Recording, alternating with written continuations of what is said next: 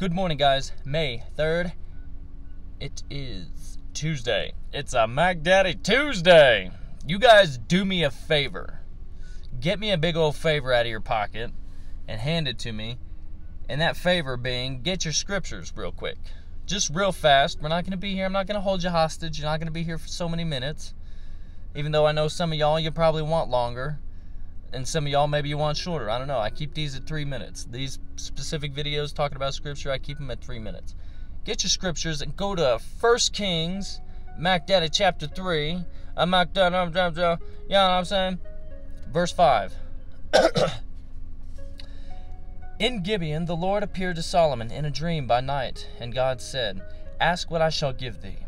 And Solomon said, Thou hast showed unto thy servant David my father great mercy, according as he walked before thee in truth, and in righteousness, and in uprightness of heart with thee.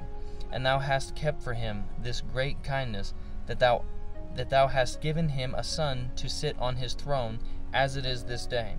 And now, O Lord my God, thou hast made thy servant king instead of David my father, and I am but a little child. I know not how to go out or come in. And thy servant is in the midst of thy people, which thou hast chosen, a great people, that cannot be numbered nor counted for multitude. Give therefore thy servant an understanding heart to judge thy people, that I may discern between good and bad. For who is able to judge this thy so great a people? And the speech pleased the Lord, that Solomon had asked this thing.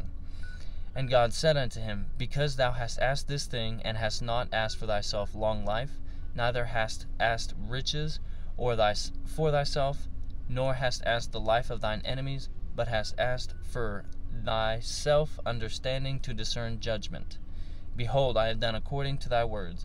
Lo, I have given thee a wise and an understanding heart, so that there was none like thee before thee, neither after thee shall any arise like unto thee. And I have also given thee that which thou hast not asked, both riches and honor, so that there shall not be any among the kings like unto thee all thy days. So, that's a lot to say. This is where obviously Solomon, it's like the beginning of God blessing him with understanding and wisdom. We know Solomon to be the wisest king who ever lived, the wisest person who ever lived, and it just says right there that there wasn't any before him that was like that, and there won't be anybody after him like that. Now, does that mean we can't have wisdom? Of course not. Are you kidding me? Of course not. Jesus came, so how much more wisdom can we have? And it's not like a scale. It's not like a sliding scale. You have more or less wisdom. Hey, keeping this at 3 minutes. I told y'all. I love you guys. Have a good day.